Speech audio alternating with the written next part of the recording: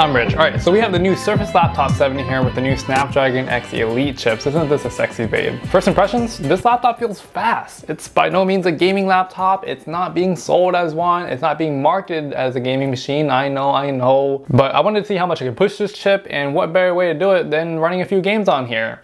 At least the ones that work natively on ARM. Some of the games I tried to run simply couldn't boot up, or I got a message saying how this game isn't supported on ARM architecture. So fingers crossed, hopefully we see some more support later. But anyhow, if you didn't know, for the longest, x86 chips like Intel and AMD have been king for many modern computers today, while much of the ARM CPUs were saved for mobile devices like phones due to their approach to efficiency and lower power consumption. And back in 2020, when Apple moved away from Intel chips and decided to make their own silicon M series chips like the one we all know and love, the M1, M2, M3, and now the M4, it basically proved to the world that ARM CPUs could be very well capable of competing against those high-end CPUs. And now we're starting to see a huge wave of new ARM CPUs being released on big laptop manufacturers like Lenovo, Samsung, and the Microsoft Surface, which I have right here. Through synthetic benchmarks, the X Elite scores right around something around the M3 Air and Intel's Ultra 9 185 CPU, but we're gonna have to see how optimization and efficiency will look like in the future. The whole ARM family could be a phase, it could be hype.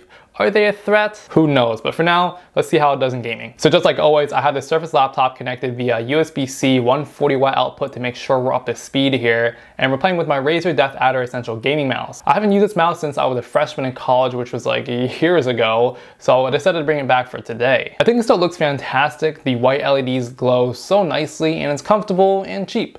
The cable doesn't feel like I'm gonna be dragging around that much, and it looks pretty dope. The first game we're gonna jump right into is Baldur's Gate 3. While it may look like an easy game to run, it appears to be potentially very CPU heavy, especially in later parts of the game like Act 3, with resolution set to max at 2496 by 1664, which is resolution on the Surface Laptop 7. I'm surprised the game was able to boot and run decent here. Opening the menu icons and navigating across the inventory was snappy with no lag spikes, but the frame rate was averaging around 26 with a low of 19 and a high of 35.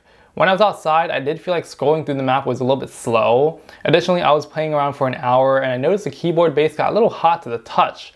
I think this is probably one of the hardest games I tested out on here, so I pulled out the infrared thermometer and found that around the WASD keys, my laptop is setting around 110 degrees Fahrenheit or 43 degrees Celsius. Overall, Baldur's Gate 3 ran on here and I was surprised. Next was Overwatch 2, and despite what some of y'all may say about this game, hey, I still have fun playing it every now and then. It's not terrible. I mean, I'm still pretty good and the game is decent. You know, I downloaded it fine. There was no extra bugs or hiccups while loading it up. There was some slight stutters and freezes every now and then, which you can see here during movements, which wasn't pretty. I was averaging around solid 31 to 33 frames per second, so it was very well doable for me. I think with any FPS games above 30 frames per second should be the bare minimum. Anything below that, and not only will it look choppy, I think your skills will actually be hindered. But yeah, Overwatch 2 was mainly smooth, other than the freezes during intense moments.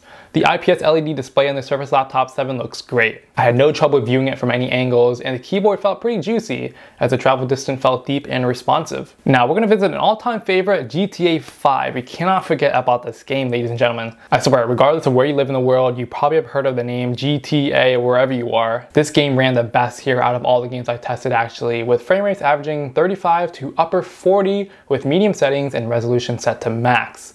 Even though this game is over a decade old, many people still play it, and it does put many machines to work even till this day. Also, if you're wondering, this is the Snapdragon 12-core X1 E80-100 CPU, which is next to the highest performing chip out of the 4 Snapdragon variants. Bet you didn't know there was some more out there. Utilization has been fine, but my RAM is being pushed to close to 13.5 gigs here, so thank goodness we have 16 gigs minimum on this laptop. Unlike you base model MacBooks, which are still selling with 8 gigs, why? And yeah, the Adreno GPU has up to 7.7 shared GPU memory, so it looks like we're pretty much fine here for both gaming and other creative work. On to Tabs, or Totally Accurate Battle Simulator. This is a really cool game. It's a ragdoll physics-based battle sim where players are given a limited amount of in-game money to build an army to defeat the enemy force. I hopped on to sandbox mode, which is another game that uses a lot of RAM. I wanted to spawn just a buttload of troops here, all with different weapons and effects, to see how much I can push the Surface Laptop here, and it surprisingly ran well, averaging around 40 frames per second here. Towards the end, you could probably see that I was putting so many troops down, just trying to max out this game as much as possible, just trying to push it. And hey, seems like it computed it really well and we're still good. Next is CS2, or Counter-Strike. So I had some mixed opinions on this. This game was running smoothly around 38 to 43 frames per second with all settings set to medium, but there was occasional stutters and freezes. I'm not sure why this was the case, but it was to the point where I would actually lose to some people since the game froze. I'm not sure if this has something to do with the drivers or optimization.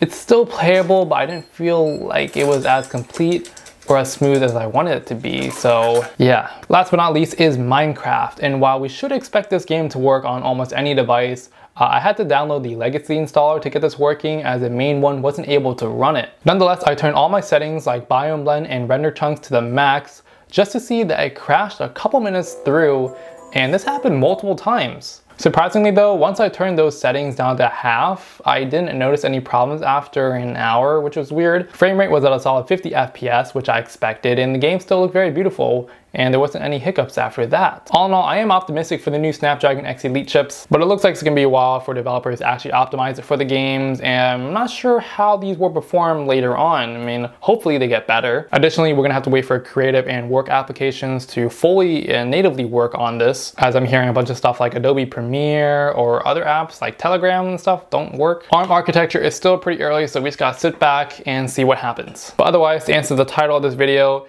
is gaming on the Surface Laptop 7 with the Snapdragon chip possible? Yes. Thank you guys so much for watching. Let me know down below if you want me to test any other CPUs or laptops out there. And until next video guys, this is Rich Me, and I'll see ya then.